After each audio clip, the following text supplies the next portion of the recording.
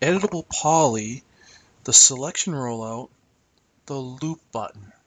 So let's go and make a cylinder here.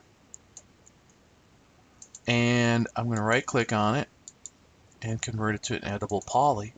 I'm going to come over here in my editable poly sub-objects, and I'm going to select the edge. Now this function, the loop function, works for edge and borders. So I'm going to pick an edge, and what I'm going to do is I'm going to come over here and pick on one edge, and you can see it's selected right here. And then I'm going to come over and pick on loop, and it picks the entire loop of edges that are aligned with that first edge.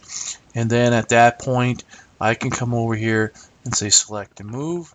I can grab those and pull those out, for example, like such. Now I'm going to do that again. I have an edge. I'm going to pick on one edge here. I'll come over on loop, and it picks everything that's aligned with that edge.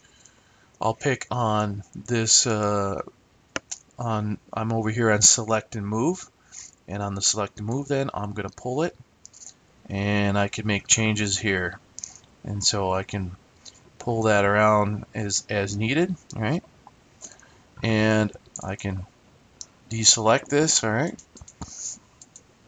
and I end up with then selecting a loop is selecting any edge or border, and it will select all the edges or borders that are aligned with that selected edge.